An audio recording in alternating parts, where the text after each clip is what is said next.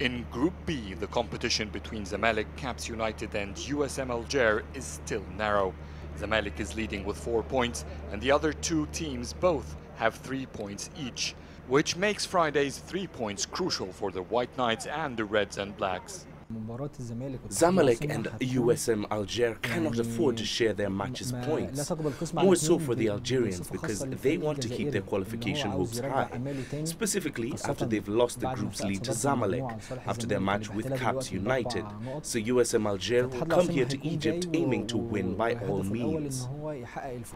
The Algerians will fight hard during the match, but so will Zamalek. After losing all hopes to win the Egyptian Premier League or even take second place, it seems that the Portuguese coach Augusto Inácio has settled on the third position.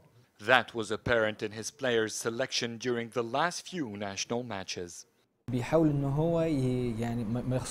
Zamalek is trying not to lose everything for this poor national season. It desperately needs to keep its third position so it can join the next Confederation Cup. But we've seen Inácio benching the club's strongest players in recent matches, even when it seemed important to win the match and save the third position. This means that he is saving the players' energy for the African title to keep their spirits high. Zamalek has left Cairo, heading to Alexandria.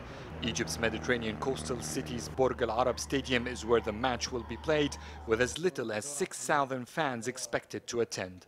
The White Knights coach Inácio promised fans that he'll do all what he can to win all home matches in this round to lift the tension of the team. Zamalek's disappointing Premier League results has made the CAF Champions League their salvation. To please fans, the club must at least reach the final as it did last year.